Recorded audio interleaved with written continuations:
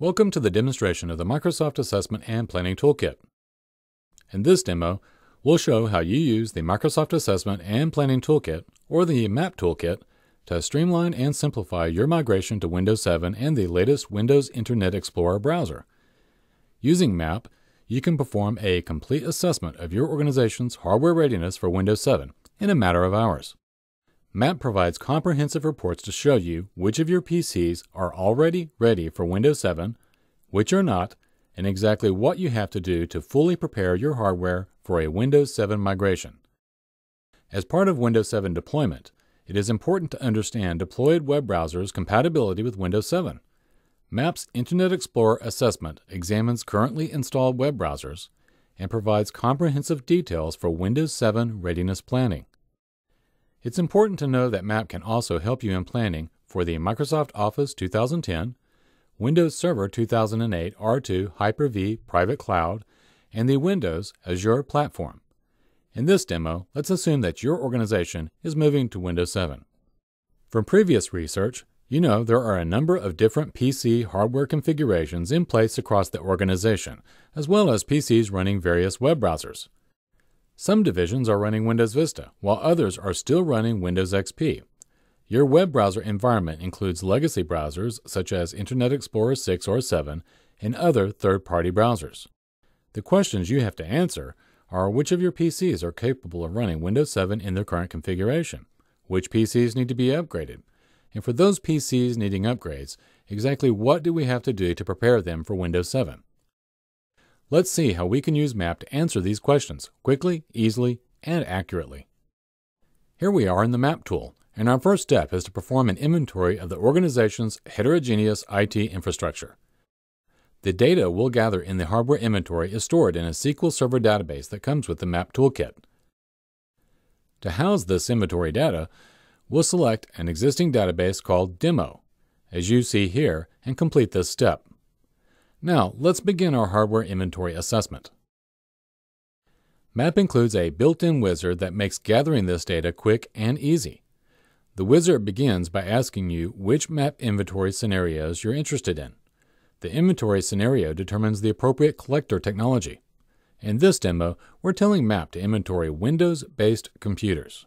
In a similar way, the wizard then takes us through the rest of the inventory process.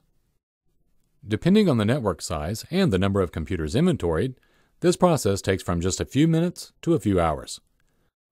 For the purposes of this demo, we'll skip the rest of those steps and go directly to the analysis of the inventory results. To look at our results, we just expand the Discovery and Readiness tab and click on Windows 7 Readiness. When we do this, MAP displays a summary of Windows 7 readiness results of this organization. As you can see from the green slice of our pie chart, 93 of our PCs are ready for Windows 7. The yellow slice shows us that 56 PCs are not ready.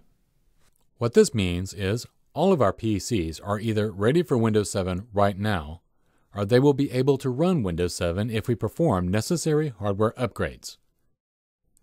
Finally, notice that we have insufficient data on some PCs. This result is probably due to a connection or a configuration issue with those PCs, which MAP can help us identify. Scrolling down, we can also see what our results would be if we upgrade those PCs that aren't ready. As you can see, they would all be ready at that point to run Windows 7. MAP also provides a device compatibility summary that tells us exactly what hardware upgrades are necessary to prepare them for Windows 7. MAP presents this data in the form of a formal report and proposal. Let's take a quick look at this useful feature. As we'll see, the assessment proposal contains summary-level information that's based on the unique hardware infrastructure of this organization. And here's a summary of our readiness assessment and the hardware analysis. As we scroll down, we see some of the same data we reviewed within the MAP tool. Here is a discussion on the recommended hardware upgrades that allow those 56 PCs to run Windows 7. And here's a detailed analysis of the operating systems our PCs are currently running. MAP even provides a set of next steps we should take as we prepare for Windows 7 migration planning. Now, let us review another, even more detailed set of information that MAP provides. This Excel workbook provides detailed information about every inventory computer in our network. For each computer listed in column A, we can determine whether the machine meets the requirements for running Windows 7 or not. For example, the computers listed on rows 36 and 37 do not meet the minimum required disk space for Windows 7.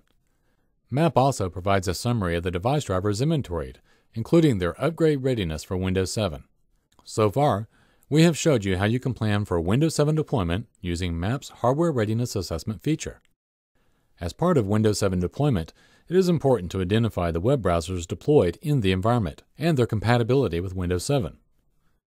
MAP's Internet Explorer Assessment examines the currently installed browsers and provides comprehensive details for Windows 7 readiness planning. Let's review this feature by clicking the Internet Explorer Discovery tab. Here, MAP shows an inventory of web browsers in this enterprise. The Web Browser Summary lists the count of each type of browser deployed in our environment. As we scroll down, we see information on Internet Explorer add-ons, including version numbers, install count, and use count. This information is important in understanding the web browser usage and add-ons compatibility with Windows 7. MAP presents the browser inventory data in a formal report and proposal. Now let's review the IE migration proposal by clicking Generate Report Proposal tab. This proposal contains both summary-level information on default browsers, installed browsers including third-party versions, ActiveX controls, and applications. Here is the summary of the web browser assessment. And here in Table 2, we see the installed browsers and the corresponding operating system. This data indicates that Internet Explorer 8 is the most widely used default browser in our environment. You can use this data in standardizing the latest IE browser as the default in your Windows 7 environment. Scrolling down, MAP shows comprehensive details on the ActiveX controls deployed in the environment, the browser helper objects, and the IE toolbars. Now that we have the results of the Internet Explorer migration assessment, you can use this data in planning for Windows 7 and the latest Internet Explorer deployment across the enterprise. MAP also generates a more detailed Excel workbook version of our Internet Explorer report. Let us review this report. Detailed information on the web browser, client, and add-on details are accessible from the tabs at the bottom of the workbook. To wrap up this demo, in a matter of hours, you can use MAP's free tools to generate a complete inventory of your IT infrastructure and a detailed assessment of hardware and web browser readiness of an organization's migration to Windows 7 and the latest version of Internet Explorer browser. Ready to take the next step?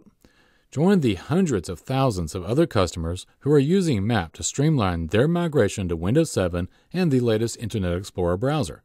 Be sure to check out the other solution accelerators for Windows 7 deployment.